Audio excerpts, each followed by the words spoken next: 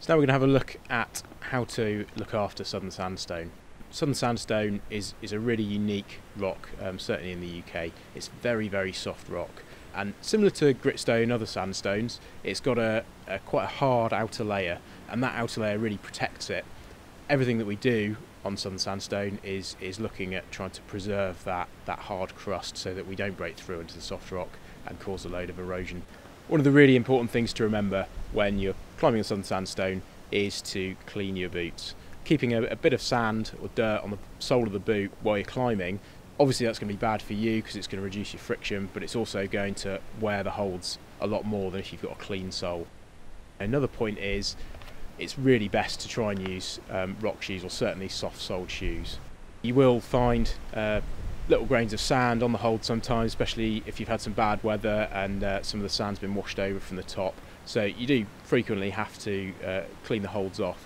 And the best way to do that is to bash them with a towel. If you do need to get a bit of chalk off a hold or something and you need to use a brush, you need to make sure you're using a really soft brush. This is not the place to be using even things like toothbrushes. You know, they're far too abrasive and they will wear through the rock and wear through that crust. It's absolutely crucial on southern sandstone to not lower off when you finish a route. You really want to be topping out when you finish the route, and that prevents any wear from the rope rubbing against the rock as you're weighting the rope and being lowered back to the ground as you would when you're top roping on other rock types, or you know, in a gym or anything like that.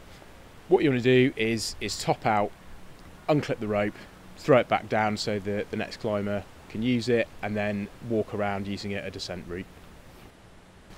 So obviously, as we've said, this is soft rock, and it is possible to sometimes break holds, you know, no matter how good you're being and using your best practice. So sometimes you will unfortunately snap a hold. If you do that, give the BMC a call, drop us an email, let us know, and there's a bunch of volunteers down here who are very experienced with repairing broken holds and worn holds, and we'd much rather that's done using those experienced volunteers rather than people trying to patch it up themselves. Obviously, places like Harrison's are lovely places to come, have a picnic, have a nice day out climbing, and sometimes people want to have a fire or a barbecue, and we would just really say please don't do that, especially on top of the rock, because that concentrated heat from a fire or a barbecue again will make the surface crust of the rock really fragile and break through it and cause a load of erosion. So come along, enjoy yourselves, but please leave the barbecues and the fires at home. So the last thing to say is, obviously there's a lot to remember here, and it's not always obvious about all these things if you're a newcomer to the crag, and you might see people at the crag who are climbing and are not adopting the best practice that we've talked about in these videos. The best thing to do, and what we'd encourage everyone to do, is to approach them in a friendly way and just explain to them why they should be doing things differently. No need to be aggressive, no need to be confrontational. Just go up, have a friendly chat with people, and if you approach them in the right way, they're likely to be pretty positive and change what they're doing.